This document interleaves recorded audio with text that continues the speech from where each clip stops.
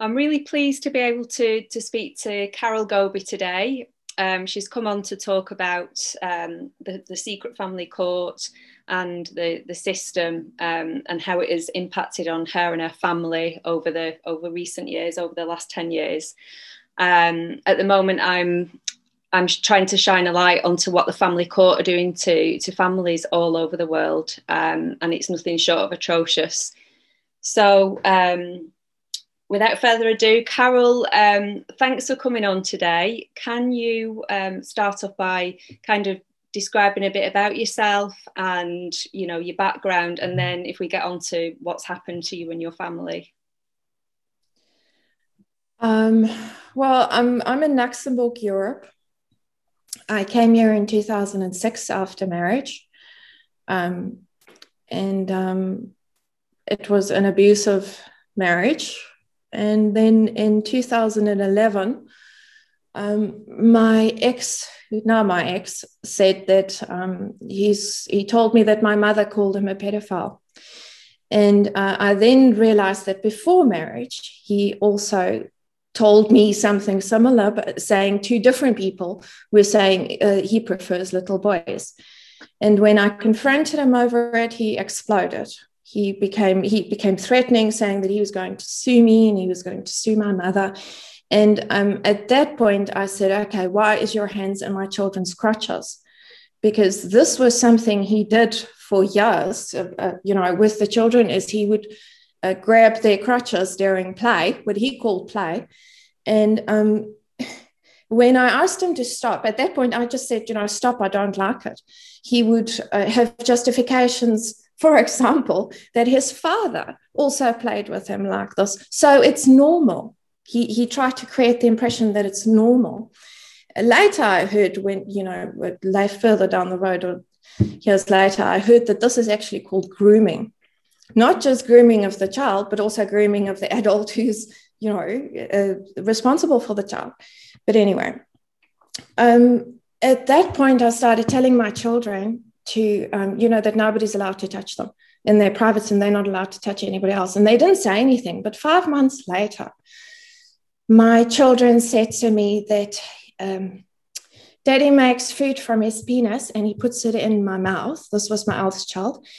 And my middle child, who is 3 years old, said, Daddy puts the food in my buttocks. And that was when I said, okay, this, it's too much for me. And I went to a child welfare organization asking them to evaluate my children, and they refused. And he started walking around telling people that I'm mentally unstable, violent, and dangerous, and that he fears for his life and for the children's lives from me. And that he goes away for business, and he was saying he's forced, to make an income to leave the children in my care, for months at a time, for weeks at a time, sorry, not months, but because he had to, he said, because, for an income, which was absolute trash. I mean, he was booking himself on voluntary business trips. But these people believed him with no investigation, no nothing. And then he started telling all kinds of crazy stories, exaggerating, lying. I mean, I went to the police a few days after my children had told me that the child welfare organization who I went to refused to evaluate the children.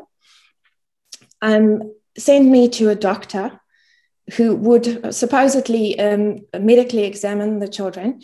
He refused to examine the 3-year-old who was saying that his father puts the food in his buttocks.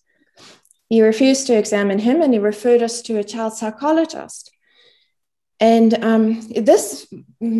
my ex was going everywhere. I mean, everywhere I was going to try and get answers, he was going with, and he was there, and he had the child on his, carrying the child on his neck. I'll never forget this. And when I got to the child psychologist, Dr. Schelling in Luxembourg, the doctor who was medically examining was Dr. Seligman, who refused to examine the 3-year-old. When I got to this Dr. Schelling, she said to me, no, she was not asked. When I asked her, I still had custody of my children. I asked her, would you, I suspect my children have been sexually abused. these are the symptoms. I had made a long list of symptoms of these children, their tantrums, their nightmares, you know, the smearing of excretion, the sexualized behavior, you know, trying to push things into each other's anuses, things like this when they're in the shower. That children just don't do unless they're being abused. Let's face it. What children do that unless they're being abused? Yeah, the thing is, when I found my children doing these things, because I would be out of the room, and when I come back, they would be busy doing these things. And when I confronted them and I said, you know, this is wrong, and my eldest would say, it is, like he's confused, and the 3-year-old would say, I like it. And I think, but you know, where do you get this? It's as if they, you know, they're used to this. Yeah. And but I know nothing. And then this Dr. Schilling refused to evaluate my children for sexualization. She said to me, I was only asked to see if the middle child is autistic. The 3-year-old is autistic. And I'm thinking, but I didn't ask you to see if the child's autistic. I'm sitting right in front of her, and I'm asking her to evaluate my children for sexualization. She refuses. Then she decided in 20 minutes that the 3-year-old is not autistic, and that apparently later on in reports, I discovered she decided that this mother is mentally unstable. There's another source. Yeah, so then my ex filed for divorce 3 weeks after I went to the police, a few days after he had told this. And with a struggle, I phoned the police first and said, this is what my children had told me. What must I do? And the police officer, Mr. Weiss, said to me, no, you don't need to come in to report this. So I was like, sorry, what? So that was on the telephone, he said that to you? Yeah, on the telephone. So I went to a different police station. This was Youth Protection Police. This is in French. It was a French-speaking country. And so I went to a different police station. I thought, this can't be normal.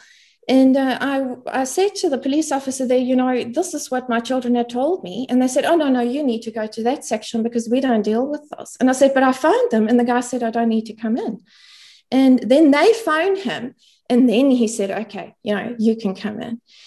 And he arranged for a translator. That was a Friday. He arranged for a translator on the Monday. And because he couldn't speak our language properly, he couldn't speak English basically properly, but my children also speak our native language. It's not English. Yeah. So they, you know, were only fluent or could express themselves properly in our native language. And so he had to arrange a translator. She was not certified, I found out later.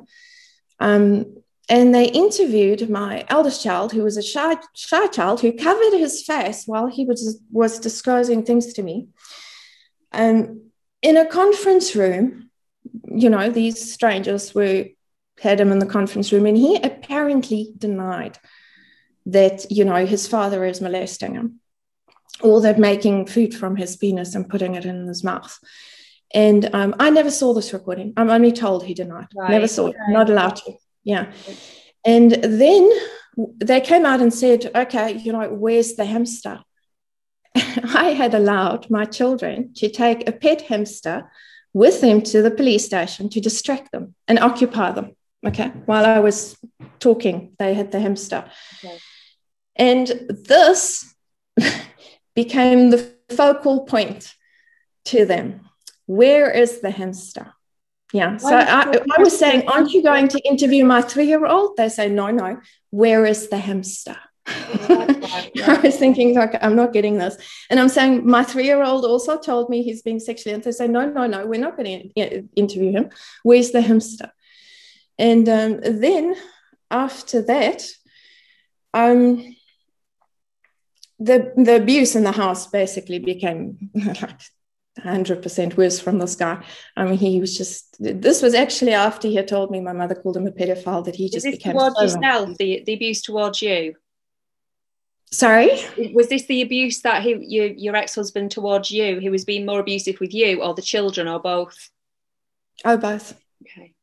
He would walk past a child and he would just push the child over. Yeah. Backwards. I mean, he would literally just walk past the child and push the child over. He locked the 3-year-old in the garage, in the dark garage, because he didn't react quick enough when he told him to come in. And when he came in, the child actually came in, he closed the garage door behind the child, and he closed the inside garage door on the child, and he locked him in. And it's dark. It's a dark garage. And I only heard the child screaming. And when I went down, he was standing crossed arms in front of the door. And I said to him, "What are you doing?" And he said, "He didn't listen to me when I spoke." And another time I also heard the same child, for some reason he was on that child. I heard him scream. I went upstairs and he hit the child on his bed, and the child was just screaming. And I went and sat next to the child, and he said to me, "Go away." And I said, "No, I'm not going to go away." And he said to me, "It looks like I need to tighten the bolts on you." Now, this is a phrase where it means increased pressure. It's okay. Yeah. And he basically went on about how the child doesn't listen to him, and, etc. And when I picked the child up and I walked out, and when I went out, my eldest said to him, the 3-year-old didn't look at his father while he was speaking to him. And this was why he gave him a hiding. He beat him for not looking at him while he was speaking. It's mind-blowing. I mean, the behavior is just mind-blowing. But anyway, so after I had been to the police, this guy, things just went absolutely crazy. This guy filed for a divorce. I got the papers about 3 weeks after I had been to the police. And in that time, my children started disclosing more stuff. They started saying that he takes them to a place where there's other people who do the same as he does. They called the place the zoo. They were 3 and 5. I couldn't make out or understand what they were saying. They were saying that the animals bite. The 3-year-old was saying to me, the animals bite. I would ask, but, are the people dressed like animals? Because they say they're men and women and other children. And I would think, but are they dressed like animals? And he would say, no, but they bite. My eldest had more, detail. He was saying there's bedrooms and the bedding has spots on it. And he would name people who's also there, friends of this guy and neighbors, for example. He said to me that a lady up in the street stayed with him amongst the people at this place once. And I said, but where was your father? And he said, no, he leaves us alone amongst the people while he's up front doing his bad things. And I tried to get out of this child what happens at this place, because it blew my mind. And he would say to me, they sing. And I think, okay, maybe this child's confused with church. And I said to him, okay, well, do they smoke there? And he said to me, yes, they smoke. So I thought, okay, well, it's not in church because people in church don't smoke. So it's not church. And they would say things to me like, because they were saying to me, oh, you're the only one who's not there. And I thought, no, these children, there must be something wrong here.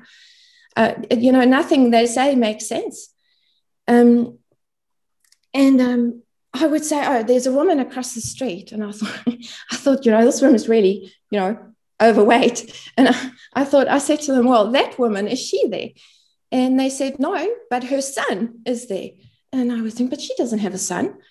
And then later when I was watching, afterwards, I was sort of observing, and she has a son. And I never knew she had a son. But they knew that the son was there. And also they disclosed on a different occasion. I was picking up manipulative talk. After I had gone to the police, my ex was isolating himself in the bedroom, and he was making a lot of phone calls to his family in our native country, Skype calls. And he would always ask the children to speak to the grandfather or his youngest brother, their uncle. And I picked up sort of manipulative talk, and it's sort of and I went to the 3-year-old and I said to him, does your father's family do the same?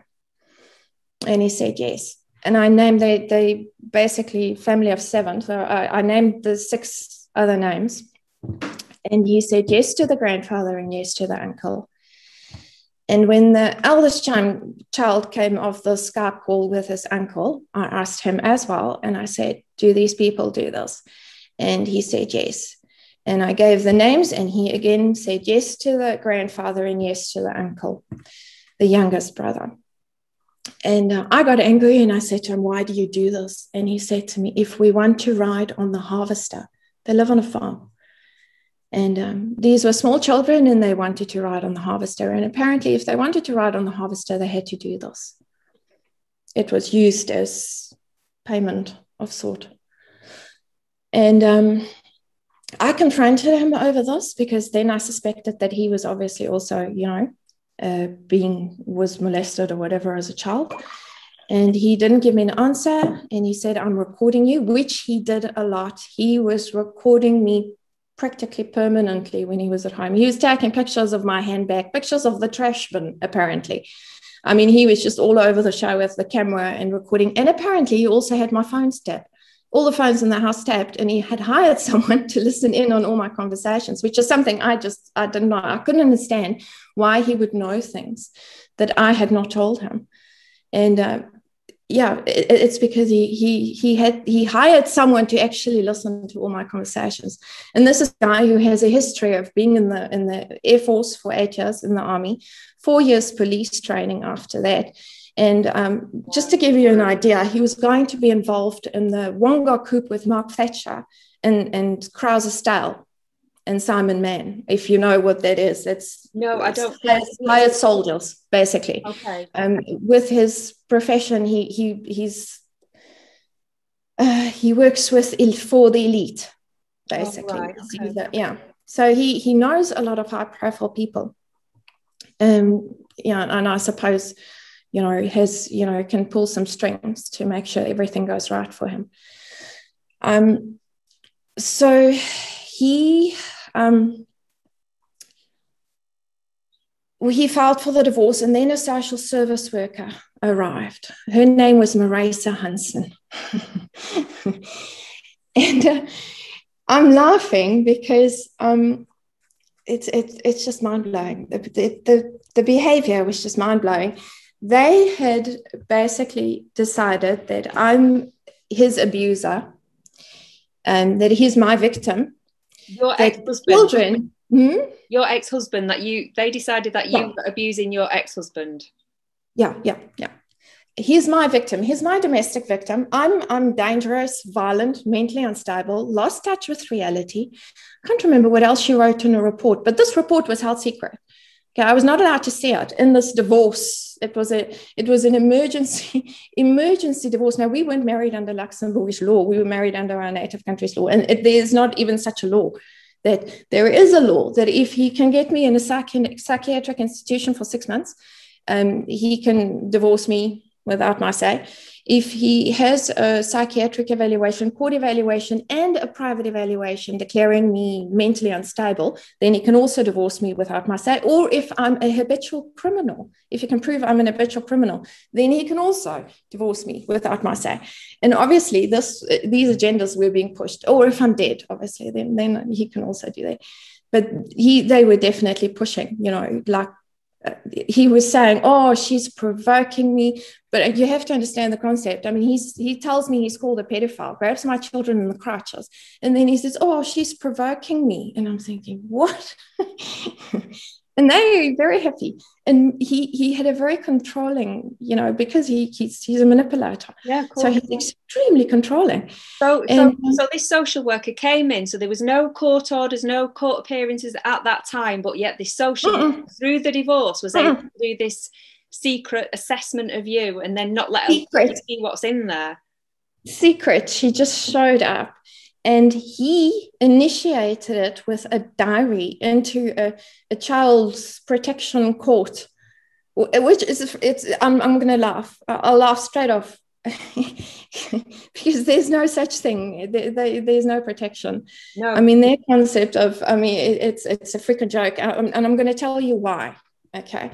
Because when I eventually did get a hold of this report, which was 6 months after they had given full custody of my children to this guy. What year was this, Carol? So they disclosed in what year was this? So did they disclose 2012. in 2011? So now we're in 2012. Okay. We're in 2012. Okay. So when I eventually got, because when they were giving my children to this guy, and I mean, this was 2 weeks, that was quick. I mean, he filed for a divorce, when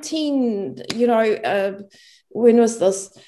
April, 1st May, 7th May, he was in court, finished, full custody. Like that. I mean, it was fast. There was, it was half an hour. They were going, there we go, full custody to this guy. He has no rights. No rights. Even my advocate said to me, you have no rights. Yeah. And, but I was not allowed to see anything that they were using against me in the court. That was the other mind-blowing thing. I was going, aren't I allowed to see what you're using against me? And my advocate was saying you have no rights. And your own advocate, did they not even try and fight for you? Through this whole thing, the past 10 years, everybody I speak to say, where is your advocates? Yeah. I ask the same question. Because I'll tell you, I have the things I'm on my 4th advocate at the moment, but I mean, that's another story. So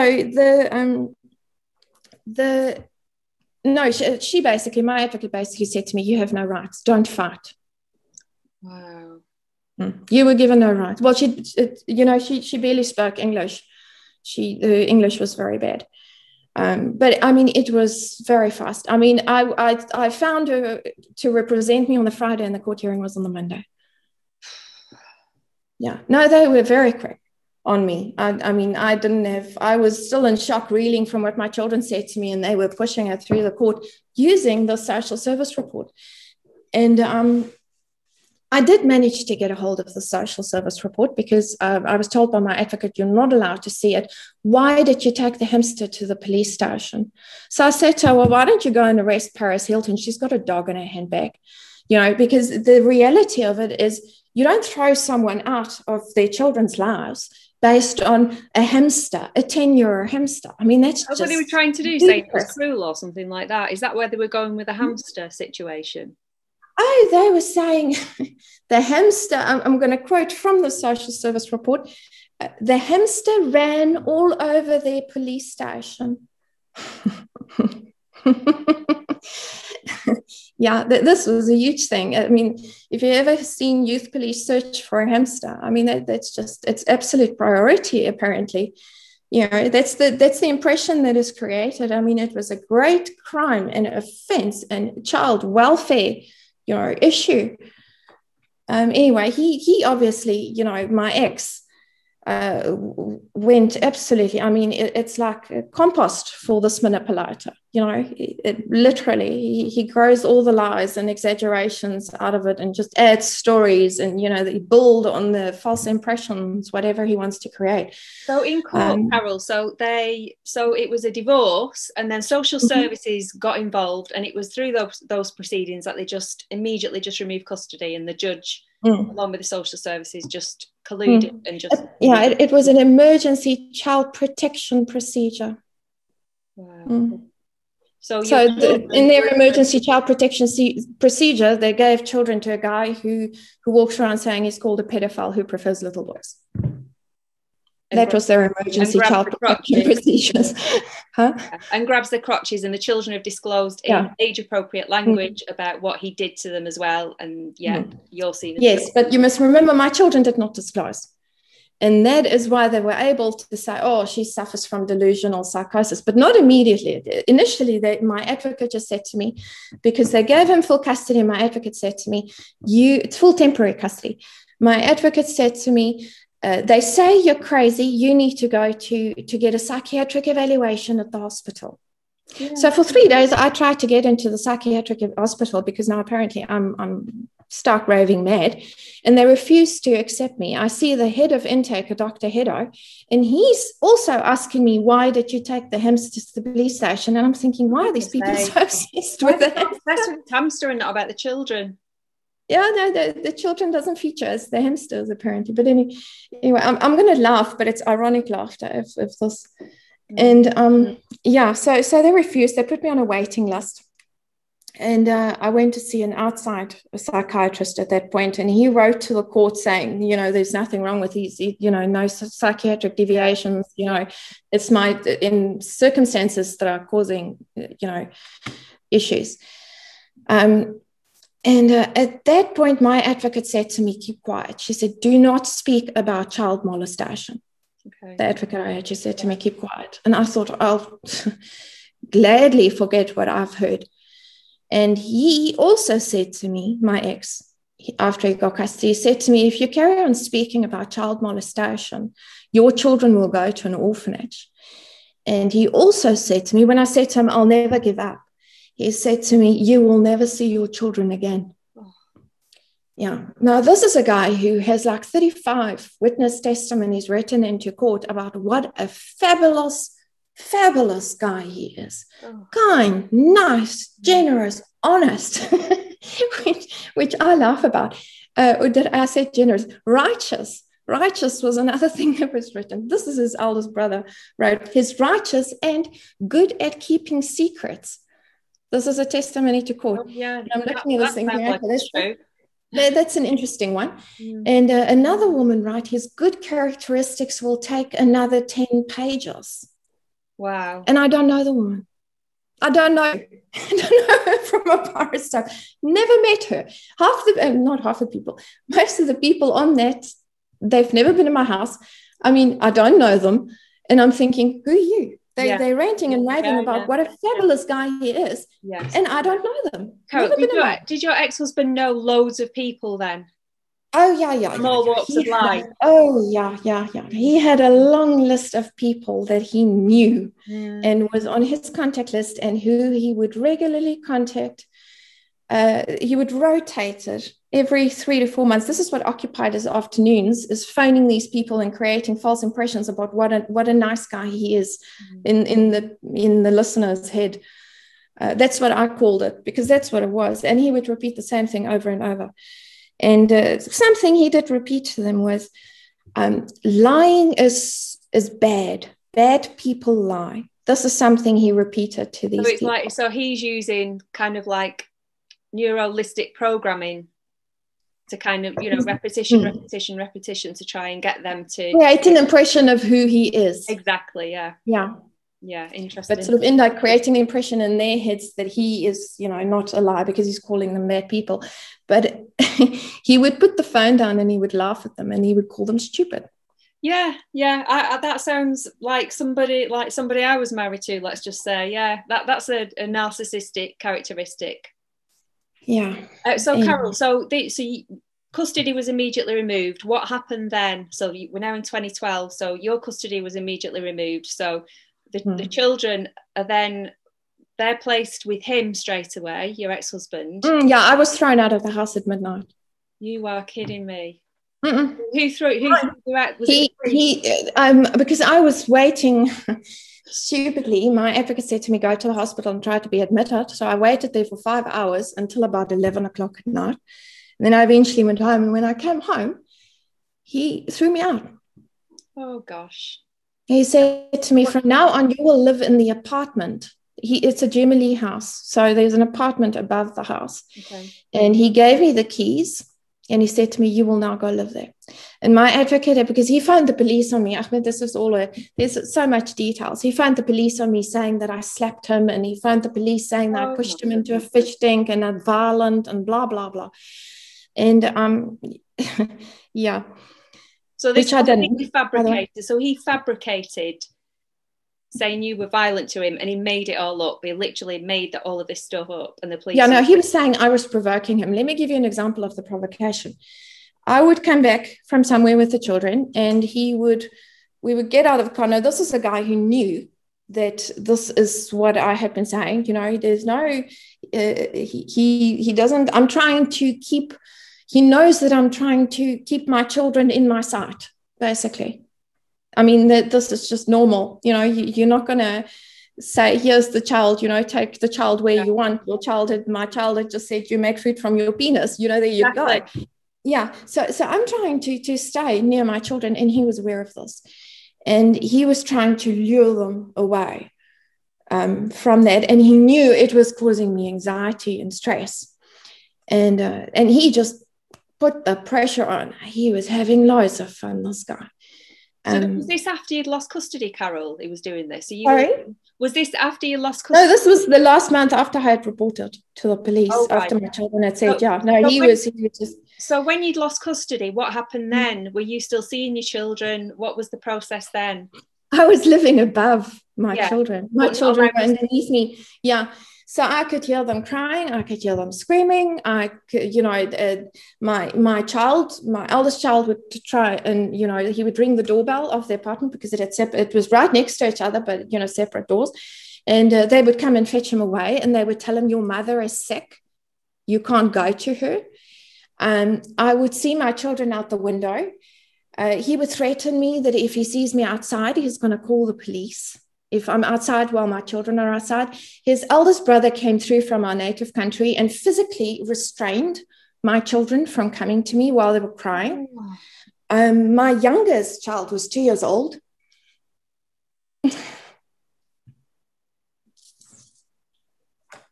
Sorry. It's okay. It's okay. Yeah. And they were doing this all saying, oh, we're protecting the children. This is horrifying. Yeah. And but anyway, yeah. So then they said, okay, he and the social service worker, I got no rights from the court, but he and the social service worker, Marisa Hansen, decided I could see my children 1 hour every day. This was initially after he got full temporary custody. And they started this, but I soon realized that this was a sort of a manipulative, I don't know if it was, I'll give you an example. It would be used as a punishment. If I say something wrong, for example, my 3-year-old will say to me, pray to Jesus. And I say, yes, I do. And then he would say to his father, Jesus did not make you good. This is what he literally says to his father. He says, you take me to other people as well. And his father would say, where do I do that? Where do I do that? I don't do that. And then I would say to the child, I believe you. And then he would chase me out. He would say to me, get out. So he would supervise you. You were the children. Yeah. He was supervising because he's apparently the normal guy. See? Yeah. Exactly. So how long did this? 3 weeks. How long did this go on for? The 1 hour a day. 3 weeks. 3 weeks, and then what? About 3 weeks, and then he flew the children to our native country and left them for about 3 weeks on his parents' farm.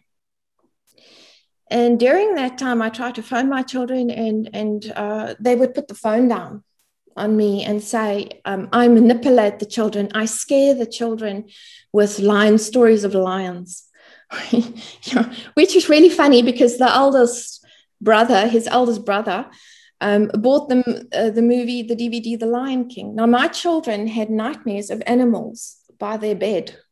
Yeah. And this was something, 3-year-old especially, he was complaining of an elephant or a lion by his bed at night, having nightmares of that. Okay.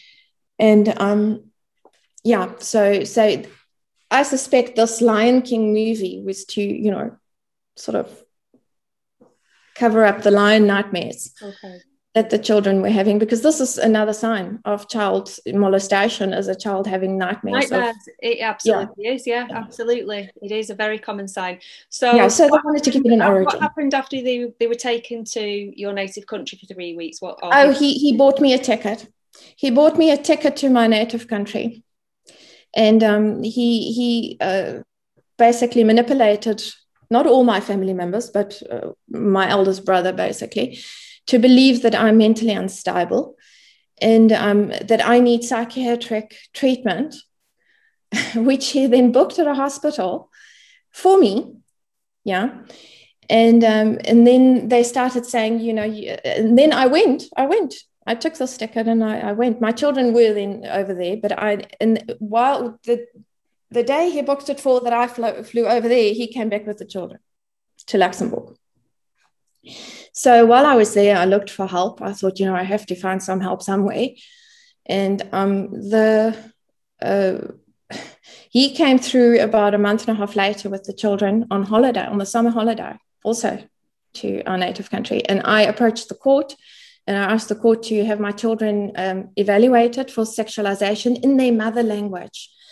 And also I requested that the children be in my care while it was, being done. And I was a Hague international kidnapping application arrived in our native country. Yeah. And I was looking at this. They sent it to me. They were sending it around the court, his advocate, because, he obviously got his advocate there. And they were sending this to everybody, the children's advocate's office, everybody involved, the children's advocate, everybody involved were getting this Hague application. And his advocate stood in court and said, the mother needs to be found guilty of kidnapping. Oh, so it was a setup then. It was a complete setup. I suspect so, and I'll tell you why. The first, in our native country, it works different.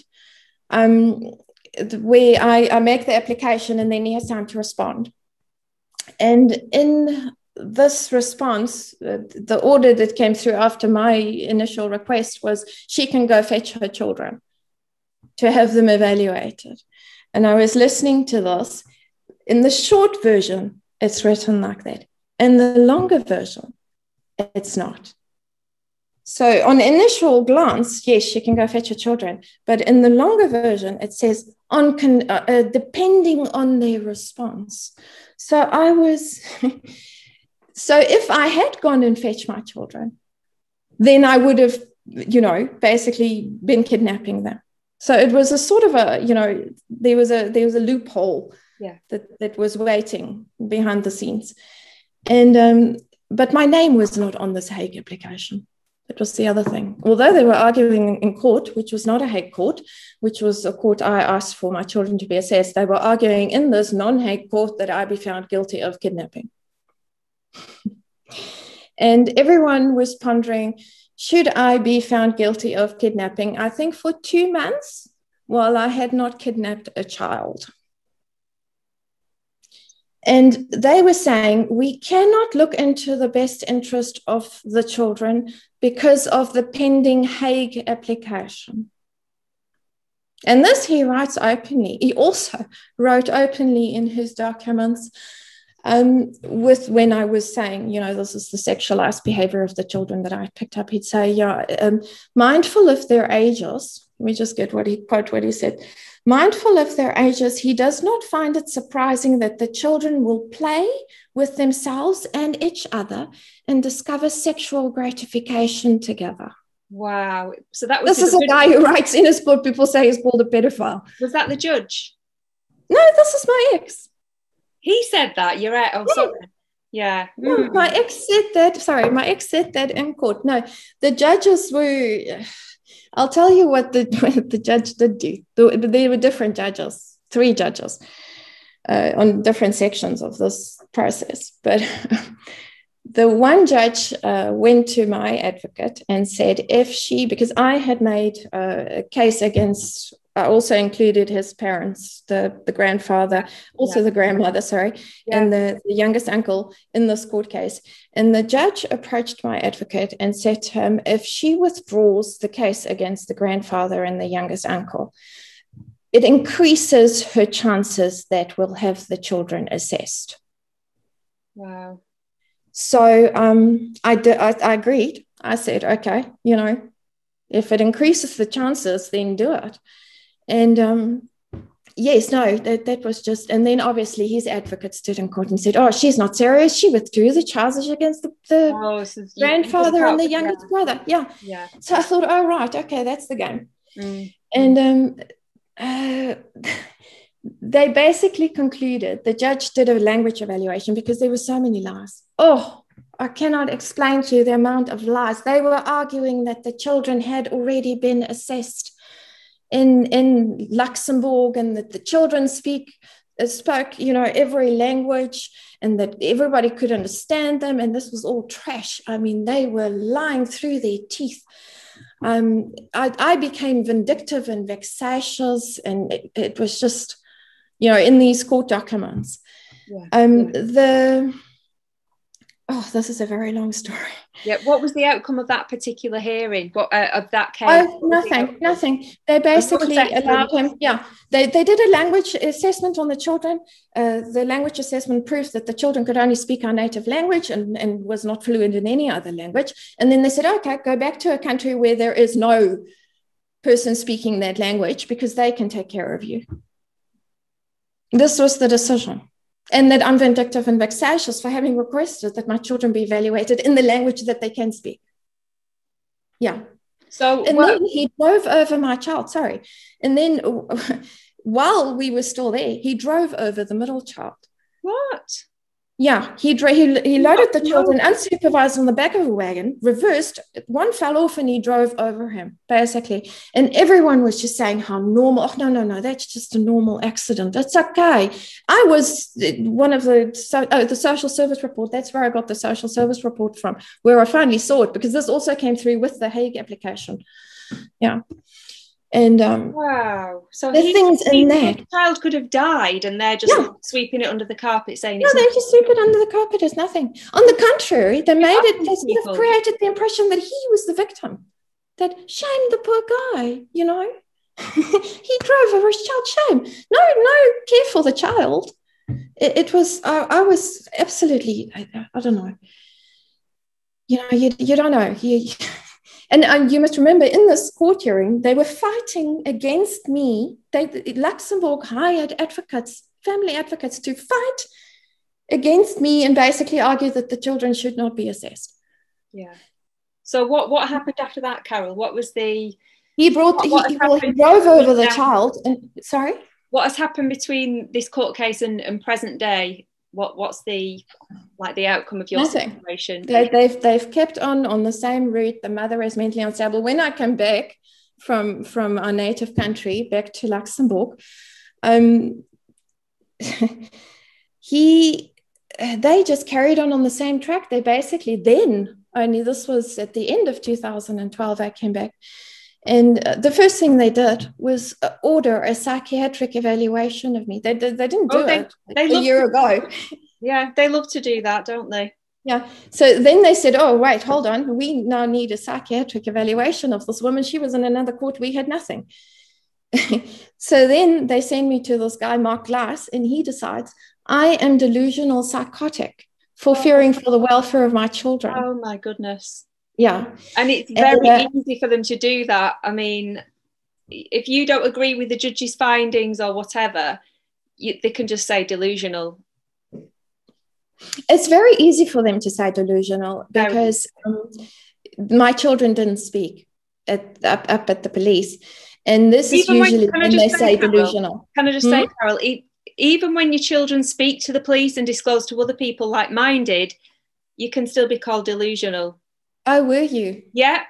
So this is, that, and that's with children disclosing to social services, to the police. You can still be called delusional for believing them. Okay, well, they had this delusional certificate, and they decided, okay, now I can see my children 2 hours every 2 weeks under supervision. When was that decision made? What year? It was given in January 2013, and then it was executed in April 2013. And are you still having the same contact today? Yes, there were some deviations in the middle. So we're 8 years on, and then you are still only seeing your children as a visitor, as a play visitor. 2 days a year. It totals up to 2 days a year. I'm not allowed telephonic contact either. Yeah. No telephonic contact, no Skype, no nothing, because I have to be supervised. I'm such a danger. Yeah. When I came back to Luxembourg, he had hired nannies, and part of their employment, whatever it was to record me when I greet my children or when I'm roundabout. They recorded me every time they saw me. And this lasted for about 2.5 years. They were telling the children not to speak to me, and apparently, according to my children, also beat them if they spoke to me. My children were saying to me that they're only allowed to greet me but not speak to me. And during this period of living like in this really insane created environment for me and my children, I mean, these people were having absolute ball recording. I mean, they were just, they were smiling while holding their phones. And anyway, I would buy, during the visitation, I would give my children presents. And one of the presents I gave them was a toy camera. And I gave it to them at the end of 2013. And I had this thing with them that if it was broken, that they would leave it out on the communal stairs. And, that I will replace it or try and fix it, etc. And on this occasion in 2015, they left a camera. And I managed to get it working at the beginning of 2016. And I took a picture of myself and I thought, I'm just going to have a look at the picture. And I couldn't get to it on this toy thing. It was really frustrating. So I connected it to my computer, and up pops these naked pictures of my children posing on his bed. Yeah. Wow. So I freaked. I unplugged the thing. And I thought, I didn't see this. This is coming from a long time of people trying to convince you're crazy. Huh? You don't. Were they explicit? Were they explicit photographs? Yeah, of course they were naked. The children were doing? It wasn't just a child standing. They were posing with their backsides in the air. Okay. Yeah. And the pictures were taken focused on their private parts. Okay. Yeah. So it wasn't just, a child is naked. Nothing, just an innocent, nothing. No. It's not just, Sure. Yeah. Anyway. And so I freaked, and a few days later, I went back into the camera to make sure that I had actually seen this, because it was so, didn't I? And when I stumbled across a picture of my oldest child, and he had this big smile on his face, and everything was clearly visible in this picture. But anyway, and I freaked, I lost it, and I started deleting the pictures. And then I stopped. And I took the camera and I put it in a corner. I said, I can't give this camera to these people because it'll disappear. Yeah. I cannot go around sending naked pictures of my children saying, please help me, because they will charge me with, all kinds of trash, pull out whatever they can. They'll blame it on you. And on the other hand, they're going to just, minimize it and dismiss it and, whatever it is. Yeah. And I was 100% correct. 100% correct. Yeah. They are just, I cannot tell you. I didn't report it at that point because I was thinking, how am I going to do this? And then I saw a video on YouTube about the boy with the henna tattoo. It was about this pedophile group called Boy Lovers Network. Don't know if you know about this. No. And the leaders were in Australia. Peter Thron, and I don't know what the other guy's name is. But one of the police officers who was talking on this documentary were talking about pictures of the boy. And the boy was leaning against a wall, and he just didn't have his shirt on. He was saying, this is a sexualized picture. And I thought, wow, that guy thinks that picture is sexualized. He should see the pictures of my children.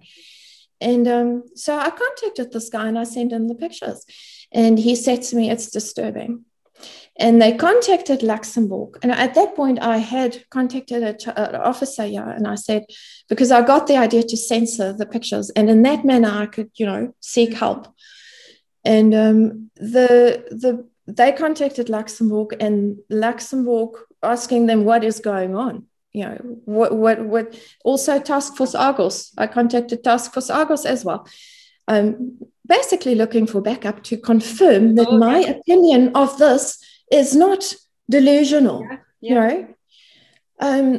And they also said, this isn't correct. I contacted the prosecutor's office in our native country who was involved at that point as well.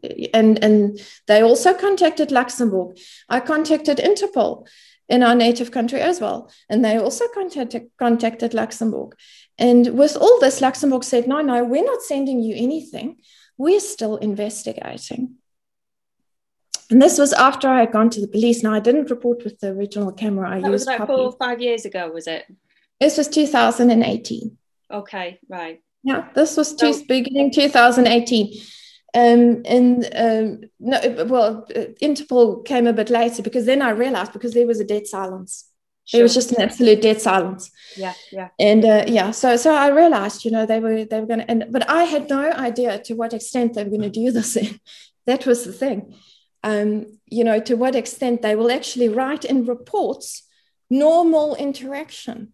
Why that there would be people saying to me, oh, we want a meeting with you, and then sitting in my living room saying to me, that is normal development. Wow. You must remember that you are mentally unstable and that your opinion counts for nothing. Well, and then they'll add, what kind of a person would say that was normal?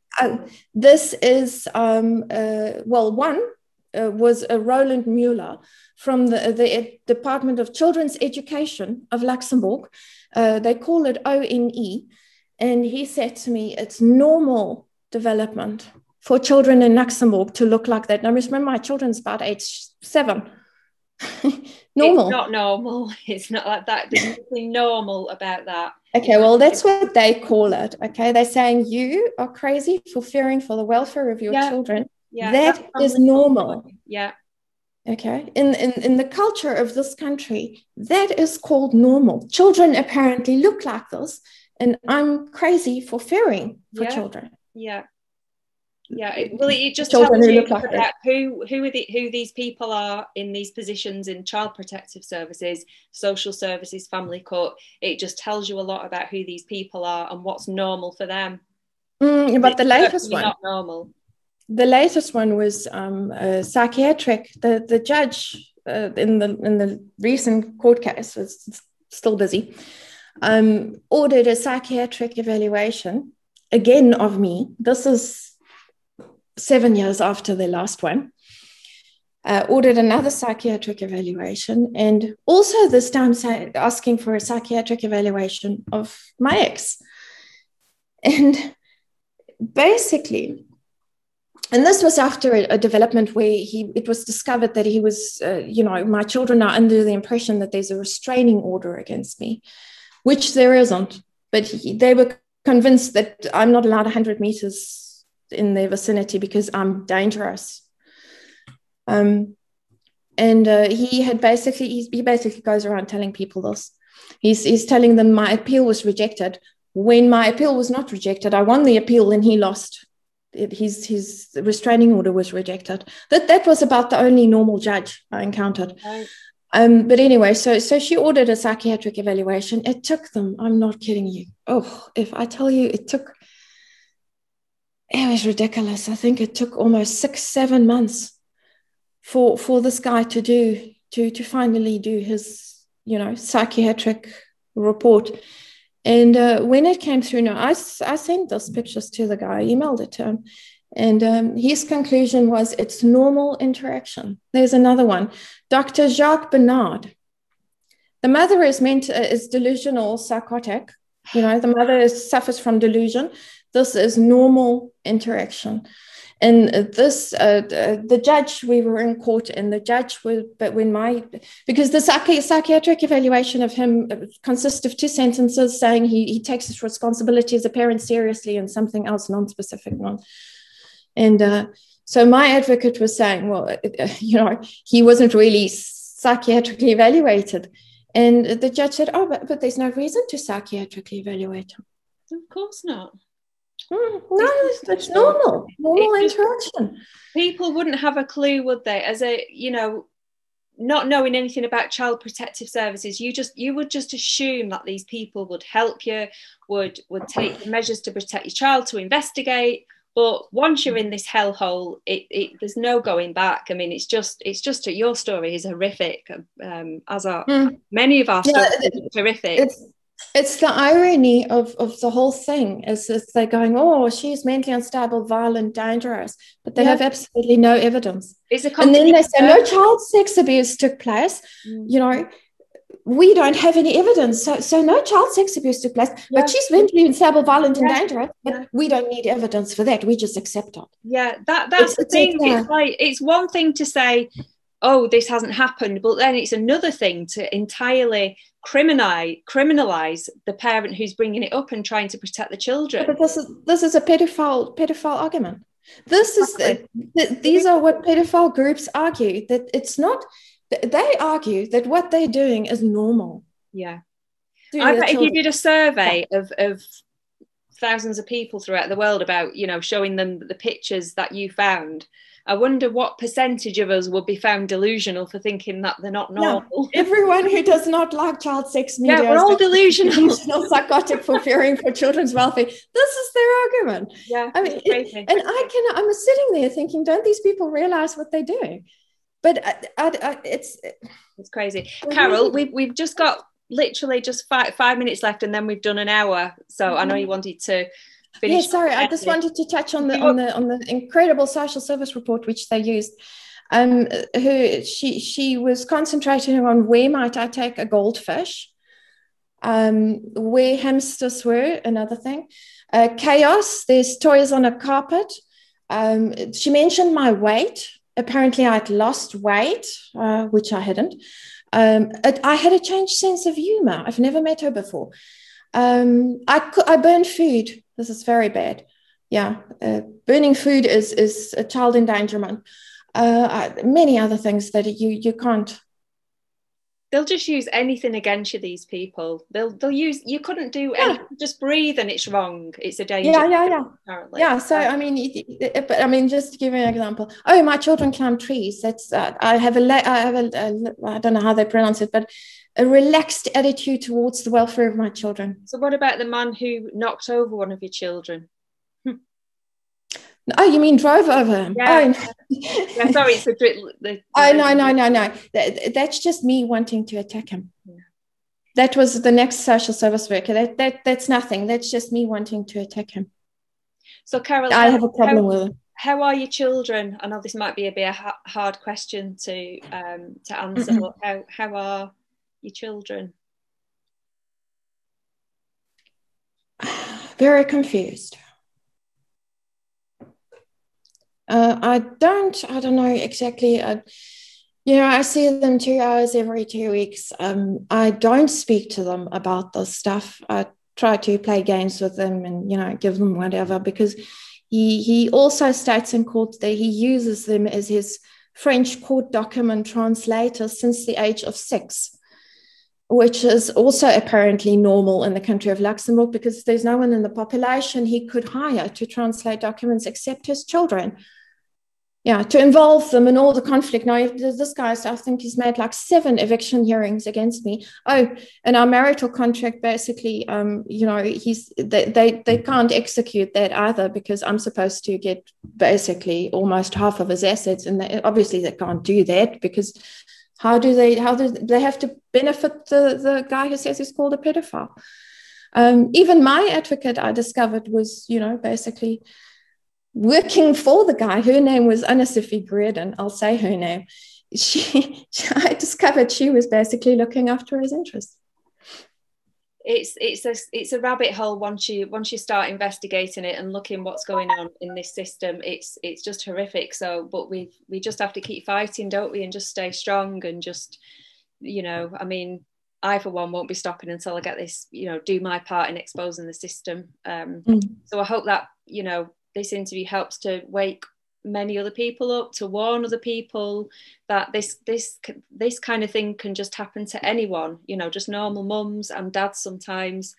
It's just a nightmare. So thanks so much for sharing your story, Carol, and I wish you all the best, obviously, and I hope one day this, you can start living life again, and yeah, me too. I hope my children will also be able to be okay after this. Yeah, Well, I'll you take care. Thanks for coming You on. too. Bye. Thanks. Thank you for interviewing. You're very welcome. Bye. Bye. Bye.